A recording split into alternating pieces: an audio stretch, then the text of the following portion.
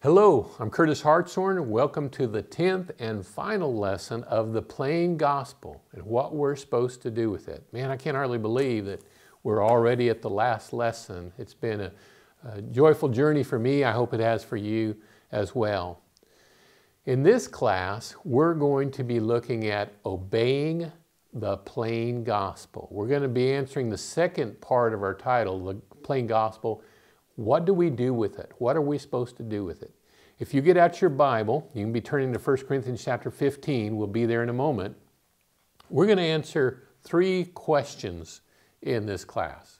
And if you've been paying attention the first 9 lessons, you already know the answers to these 3 questions because I've answered them somewhat. But we're going to look in detail at, number 1, what is the gospel? Number 2, what do we do with the gospel? And 3, how do we obey the gospel? Again, you probably know the answers to those questions, but we're going to walk through it and kind of culminate, bring everything that we've studied together to the main point. So let's answer that first question. What is the gospel? Well, number 1, the gospel is the good news of salvation for everyone through Christ. 1 Corinthians chapter 15, starting in verse 1, it says, "Now I make known to you, brethren, the gospel, which I preached to you, which also you received, in which also you stand, by which also you are saved, if you hold fast the word which I preached to you, unless you believed in vain. For I delivered to you as of first importance what I also received, that Christ died for our sins according to the Scriptures, that He was buried, that He was raised on the 3rd day according to the Scriptures, and that He appeared to Cephas and then to the 12. So this gospel, what is the gospel? Well, it's one that Paul had already preached to them, number 2. He'd already preached to the Corinthians the gospel. So now he's reminding them, I want to make known to you. That's another way of saying, I want to remind you about this gospel, the one I preached, the one you received, the one on which you stand. So there's no question which gospel he's talking about. There's really only one. It's that gospel I want to remind you about. Point number 3, there is much to the gospel. But what is of first importance, and that's what he says, this is of first importance, verse 3, is that Christ died, He was buried, and He was raised. And so in answer to our question, what is the gospel? The gospel is Jesus died, He was buried, and He was raised. Now in the last class, I made the point that there is more to the death, burial, and the resurrection of Christ when it comes to the gospel. But what we're talking about here is we're talking about teaching an unbeliever, somebody who maybe doesn't even hardly know the Bible. What do they need to know about the gospel? They need to know that the gospel is the death, burial, and the resurrection of Christ. That's the core. We can instruct them on the rest later on. But for all intent and purposes, when we're teaching somebody how to become a Christian, and we show them this passage, what is the gospel? The gospel is the death, burial, and resurrection of Jesus Christ. The second question, B, what do we do with the gospel? I'm going to show you 4 passages that all say basically the same thing, answering the question, what do we do with the gospel? Here's the first one. Number 1, hearing the good news will not result in entering God's rest until we obey it. In other words, until we obey the good news. We're going to look at Hebrews, at a passage we have not been to yet in this study. In Hebrews chapter 4, and the book of Hebrews was written to Hebrews, Jews who were thinking about leaving Christianity and going back to their old Jewish ways. And so it's written to show what the old covenant had, but how the new covenant is superior, that the Old Testament really was just a shadow of the new. And so there's a lot of going back and forth between the Old and the New Testament. We're going to see that in this passage that we're going to look at in Hebrews chapter 4, starting in verse 4. For he said somewhere concerning the 7th day, and God rested on the 7th day from all His works. And again, in this passage, they shall not enter my rest. Therefore, since it remains for some to enter it, and those who formerly had good news preached to them failed to enter because of disobedience. When the Hebrew writer says, it says somewhere, he's probably being facetious. Everybody knows that's Genesis 2 and verse 2, which says God rested on the seventh day from all his work. We've read the creation account. God created everything in 6 days, and on the seventh day, he rested. But then he quotes Psalms 95 verse 11 in the next verse, verse 5, they shall not enter my rest. Well, who was it that didn't enter the rest? He answers that question in verse 6. He says, it remains for some, those who formerly had the good news. And the word good news is euangelizo. It's the word gospel. It's exactly the same thing. Good news, gospel. Those who had the gospel preached to them failed to enter because of disobedience. So in other words, they heard the gospel, but it didn't save them because they didn't obey it. This gospel, this good news, will not result in entering God's rest until it is obeyed. And even though he's using an old covenant concept here in verses from Genesis and Psalms, he's tying it in with, he's going to go on to say, basically we're in the same situation. We don't enter into the rest of God until we obey the gospel. There's the first verse. Let's look at the second one, number 2. If we truly believe the gospel, we will heed its good news. Now this is Romans chapter 10, and we have looked at this one before in our Romans lesson.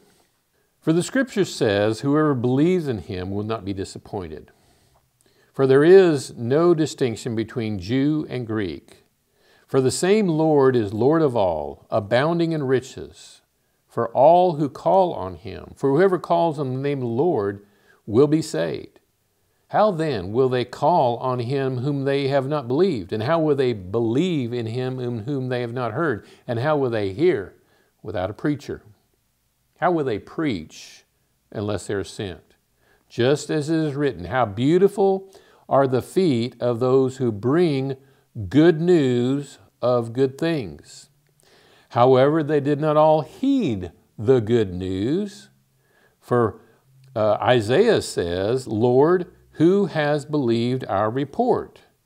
So faith comes from hearing, and hearing by the word of Christ.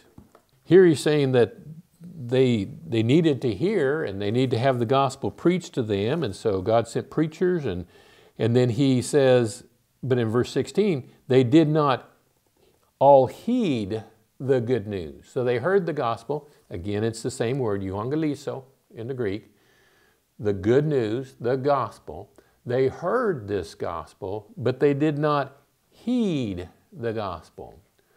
What is heed? Well, the Greek word is a compound of two words. It's hupakuo, and hupo is the word for under, and akuo is the word to hear. So it means to hear under, or to hear as if a subordinate were hearing. To hear the way a slave would listen to his master. It's listening with the intent of obedience, and by implication, to conform or to go along with, to obey or hearken a command of one who is in authority. And so they didn't heed, in other words, they didn't obey the good news, the gospel. So there's two passages so far that say we need to obey the gospel. Let's look at a third one, number 3. Those who don't obey the gospel will pay the penalty of everlasting destruction. 2 Thessalonians, of course we just looked at this one in the class before, but let's visit it again. Dealing out retribution to those who do not know God and do not obey the gospel of our Lord Jesus. These will pay the penalty of eternal destruction, away from the presence of the Lord and from the glory of his power. God is dealing out retribution. Verse 9 talks about the separation from God, this eternal destruction. a destruction that is eternal, that never ends. That's obviously talking about hell. If I want to escape hell, this everlasting destruction, I need to make sure I obey the gospel, because those who don't know God and those who don't obey God suffer retribution. 3 passages that talk about obeying the gospel. Let's look at a fourth. This one is in 1 Peter chapter 4, verse 17. Point number 4. One must obey the gospel in order to be part of the household, the family of God. Now, this is one we have not looked at yet in our study series, but goes along really well and is another case in point where we are told that we need to obey the gospel. 1 Peter chapter 4, and all we need is verse 17. It says, "For it is time for judgment to begin with the household of God. And if it begins with us first, what will be the outcome for those who do not obey the gospel of God?" So here's another passage that says we need to obey the gospel of God. And we need to do that if we want to be in the household, in the family of God. Some translations say household, some say family. That's what a household is. It's a family. I have an illustration here. I have a bowl, very beautiful bowl. And let's let this represent the household, the family of God. Now this verse says that it's time for judgment to begin with the household of God. Those who are inside here, they are in the family of God. And he says if it begins with us, those in the household of God, what about those who don't obey the gospel? So those who don't obey the gospel are not in the family of God. That's what the Bible says. We may wish they were in the family of God. We may treat them like they're in the family of God, and we really shouldn't do that. But they're not in the family of God until they obey the gospel. As long as they don't obey the gospel, they're not in the family of God. So there's 4 key verses in our New Testament that explain what we do with the gospel. What we do is we obey it. So we've answered what is the gospel. We've answered what do we do with the gospel. Let's talk about the third question. C, how do we obey the gospel? Well, number 1, a person must die to their sins before they can be buried. Romans chapter 6, another passage that we have looked at before, but let's visit it again. Romans chapter 6. Where in context, Paul is talking to the Romans, both Jews and Gentiles in the same church, and he's explaining to them in chapter 5 that if they have transgressed many times, there is much grace to cover them. Of course, the Jew is legalistic, and he would say, well, Paul, should we sin more so we get more grace? And even before they ask that question, he goes there in chapter 6, verse 1, and says, what shall we say then? Are we to continue in sin so the grace may increase? May it never be. How shall we who died to sin still live in it? Or do you not know that all of us who have been baptized into Christ Jesus have been baptized into his death? Therefore, we have been buried with him through baptism into death, so that as Christ was raised from the dead through the glory of the Father, so we too might walk in newness of life. How do we obey the gospel? Well, the first thing that we do is we die. We die to sin.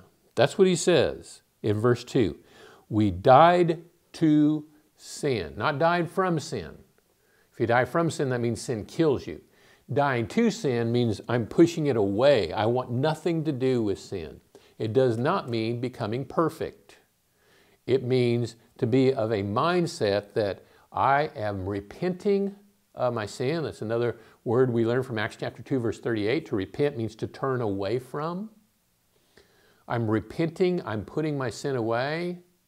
And we need to do that before we get buried. I'm going to show you that burial is baptism. Before we baptize somebody, make sure they die to their sin. A person needs to die to their sin first and then get buried in baptism. Very important that they do that. Sometimes we baptize somebody and say, oh, I know they got a bunch of sins, but they'll take care of that later. That's really not the biblical pattern. Encourage your person that wants to be baptized. When they say, I really want to be baptized, well, die to your sins. Have you died to your sins? And if they have, great.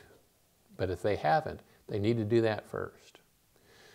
Secondly, just as Jesus was buried, we too are buried in baptism. That's verse 4. Therefore, having been buried with him through baptism into death,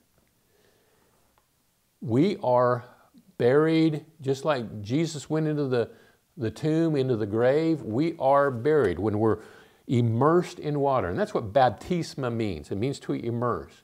When we are immersed in the waters of baptism, we are showing that we have already died. You shouldn't bury somebody if they're still alive. That's cruel. When somebody dies, then we bury them in baptism. Only after that, point number 3, only after baptism is a person raised to walk in newness of life. Baptism is the point where we are dying our sins and we're buried, but we don't get raised until after we're buried. The order here is very important. You don't change the order because then you've changed the gospel.